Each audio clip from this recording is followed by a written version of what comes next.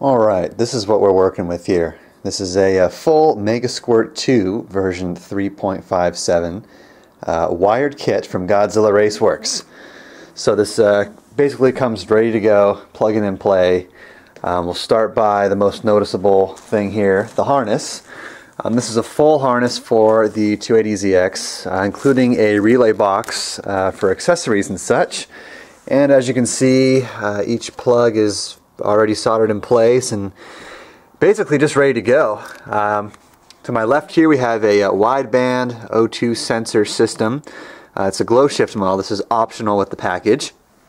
Of course, stickers, communication, I forget what this is called. It's just basically you can communicate the ECU from your computer.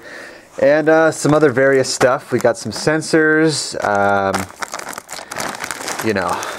some other hardware here, relays, grommets, that sort of thing.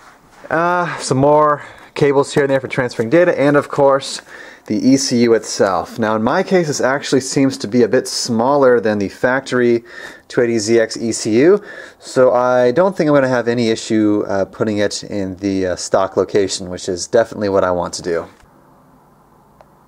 Another thing, with each order from Godzilla Raceworks, with your Megasquirt kit, you'll get a PDF file of some really detailed instructions. Actually, it's even got pictures of the parts being installed on a 280ZX itself. It's about 58 pages long, and it tells you step by step exactly how to do it in proper way. So obviously it doesn't come with a booklet like this. I printed this off my computer, but yeah, this is definitely a nice thing to have, especially when you're dealing with custom stuff. So obviously, the first step in the process was to remove the entire factory EFI harness and ECU.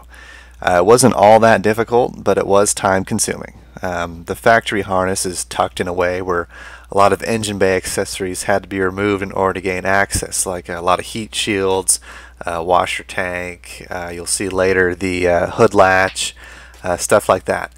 But once that was done, I could simply disconnect the harness connectors from the EFI components, like the injectors, idle air control, TPS, etc., etc.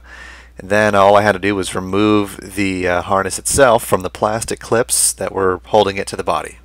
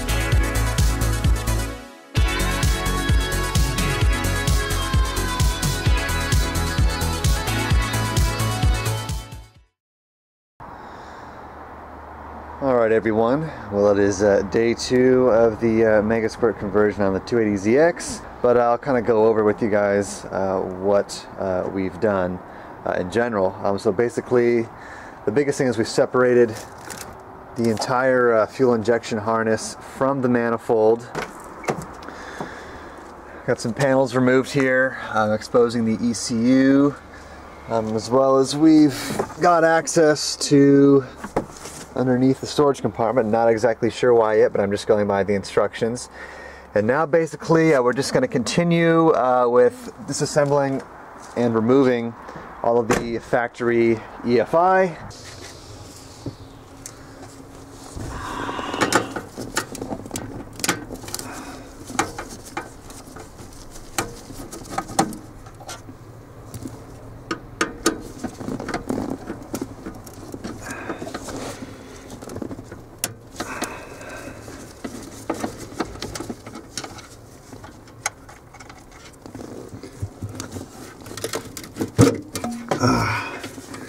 what a behemoth this thing is.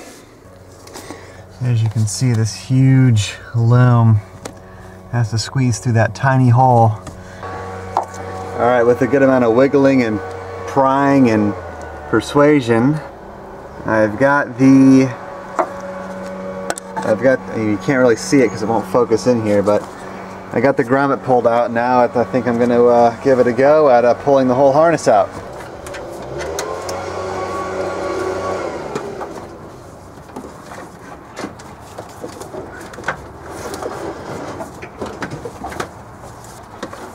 Okay. Yep. There we go. Alright, I'm sure this has never seen the light of day before. Now all I gotta do is fish the other part of the harness out from that side, and then she'll be totally free.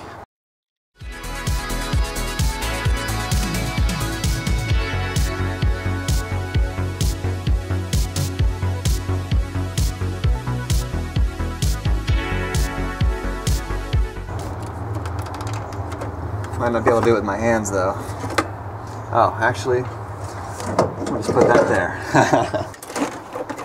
Okay, separate some stuff here.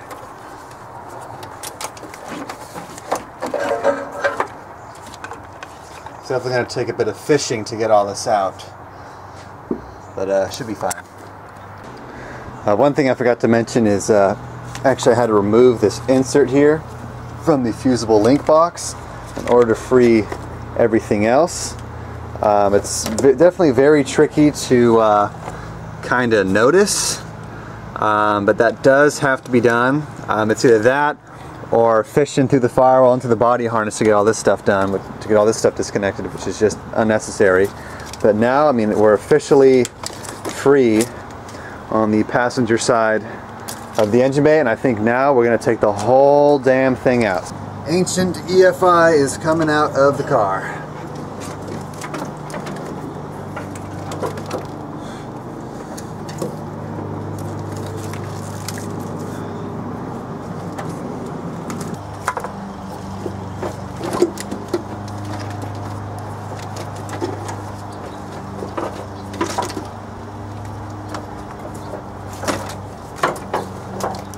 Okay, that is it.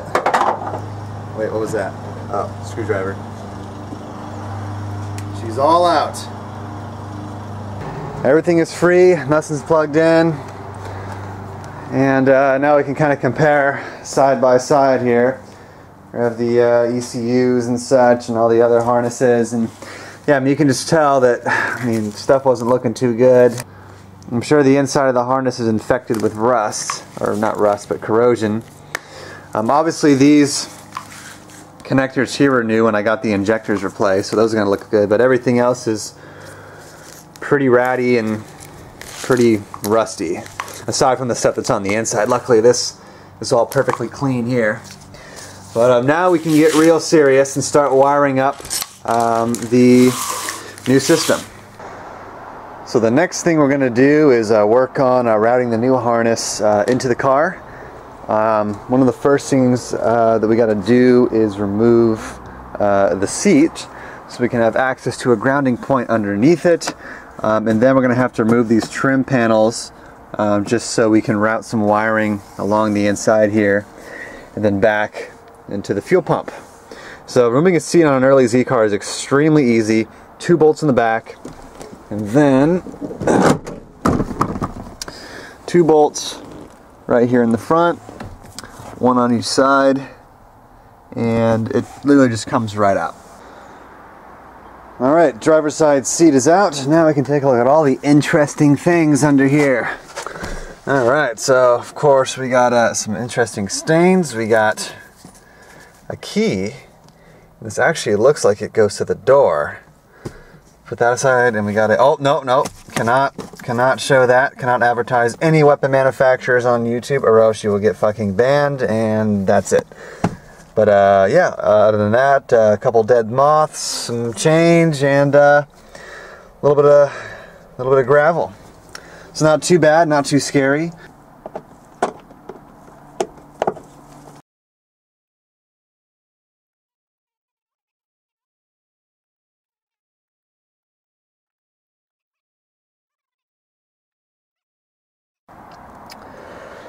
Alright, so here's the deal. This all kind of has to come off in relatively one piece, which required the removal of these two plastic clips here. Now if you're doing this, in order to remove these safely, you're definitely going to need one of these interior pop rivet tools, or else you will destroy these things. And luckily we only have a slight bit of carnage here. Not too bad. And then what we have to do, already loosened it up, is the coat hanger up here. And it looks like we're going to have to remove the seatbelt buckle mount down here, and then this all will kind of come out as one. Alright, we should be good to go. Got the buckle out of the way, got the coat hanger off. Now let's slowly kind of massage this out of place here. Of course, I'm going to be very careful. This is ancient plastic. Okay, cool. So now I'm going to be looping all of the wiring through the firewall, getting kind of everything laid out and in position to be hooked up. We do have to take, or had to take, this connector apart. If you remember, there was a couple of halves on each side to kind of screw into the EC like you would have on an HDMI cable on like a computer or a TV. That had to be removed in order to fit through the hole, but once that's through, we're going to have to kind of caress through these other looms through. And then we'll have all the interior stuff squared away, and then we can start hooking stuff up.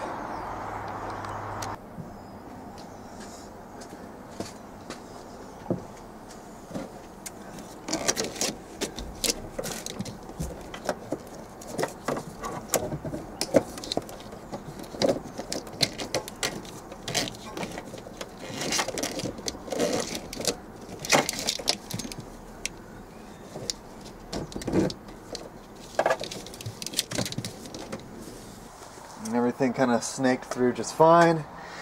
And now obviously this goes to the fuel pump. We have a ground here. This taps into the 12 volt signal to the ignition switch. And this, I forget. Okay, so I've got the fuel pump power tapped into the key on position. And I have the fuel pump line as well as the fuel pump ground routed all along here. Pretty crafty how this works.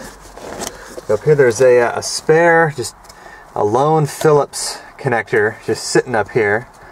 Sorry, Phillips screw that's just sitting up here where you attach this wire mount, I guess.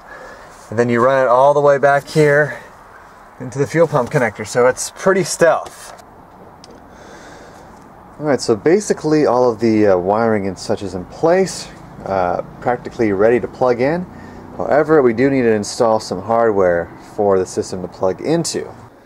So the main components I have here, I have the PalNet fuel rail, which actually has been sitting on my shelf for almost 3 years, as well as these OEM 280ZX turbo fuel injectors, which I believe are 268 cc.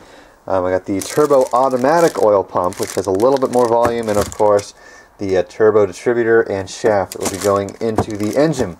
So basically I'm going to start off with the fuel rail and plumbing the new fuel system.